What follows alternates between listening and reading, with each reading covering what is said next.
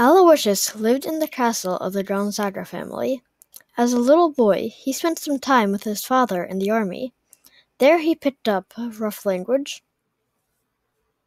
His mother scolded him and taught him the terrible thing is to offend God, even in a small matter.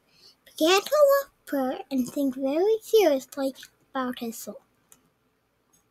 Aloysius was sent to Madrid, in Spain, to become a page to a prince, and to receive an education. But his motto was, "I was born for greater things." At 20, he signed away forever his right to the title and lands of the Gonzagas and became a Jesuit novice.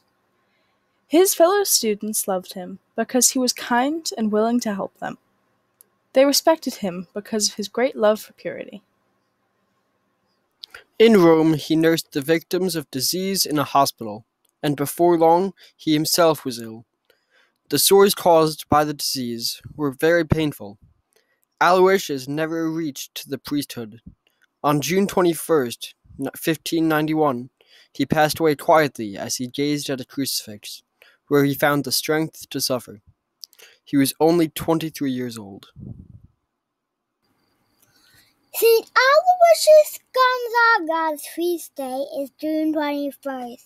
He's a patron saint of youth. O God, the giver of heavenly gifts, you united a wonderful innocence of life with the spirit of penance in the angelic youth Aloysius. Grant that his prayers we may imitate him in his penance.